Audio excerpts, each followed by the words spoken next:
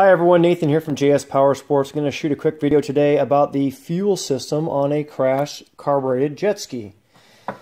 And obviously here's your tank that you should be mixing 40:1 with break-in oil for the start, and then a good synthetic after that, not a non-race oil usually if you're not racing the machine. Go ahead and start by removing your fuel cap and looking down inside there and make sure that you can see where the two lines going through here, there's called pickup tubes. They should be going all the way down. There should be two of them going all the way down to the bottom of the tank to pick up the fuel.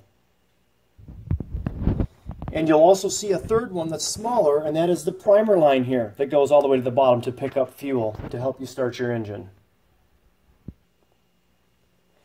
If you don't see all three lines going down into the tank down in there, it's a possibility that one of them has fallen off. And you can unscrew these fittings here and pop these lines back up out of here, fish the one out of the bottom and reconnect it. And this is one of the pickup tubes to the carburetor with a filter in it.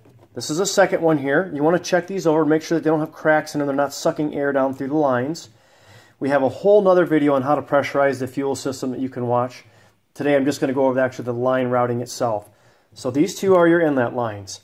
This little guy right back here is your feed to your primer system. Then we have a return line, which is this one right here.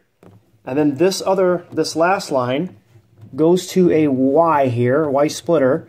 And on that, down in here, we have this guy right here is your inlet valve. It's got a little arrow on it. It lets air into the tank as the fuel goes out. And this one here is your pressure relief valve. And this one lets air out of the tank that builds up over 4 psi, and it's very important to have this on here. They did not start putting these on until midway through 2020. If you have an older ski, definitely order these up off our website.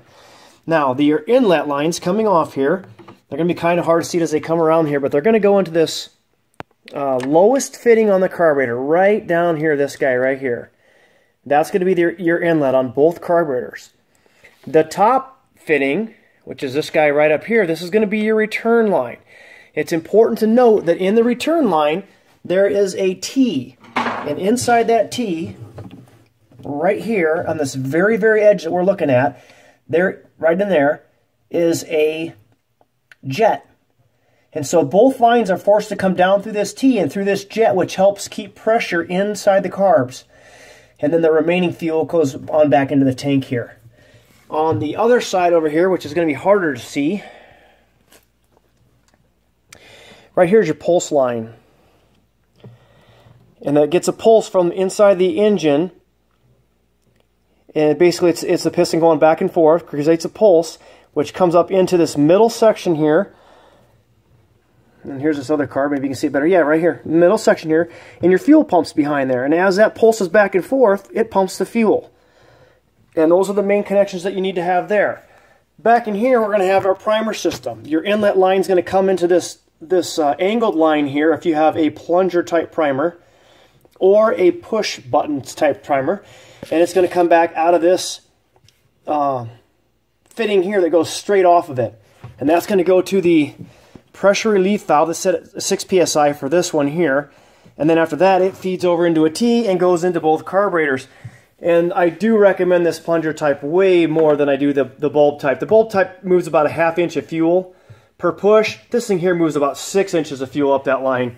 And so you can prime the carburetors and get the ski started way better with a plunger type primer. And we sell just the plungers on the website. You don't need all the lines and fittings because you've already got them on your carbs. But that's the basic on how the system runs. Be sure to see our other videos on YouTube about priming the system. I think we did a whole video just on the plunger type primer.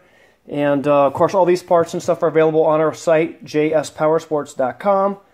Please hit like, please hit subscribe, and we'll bring you some more videos.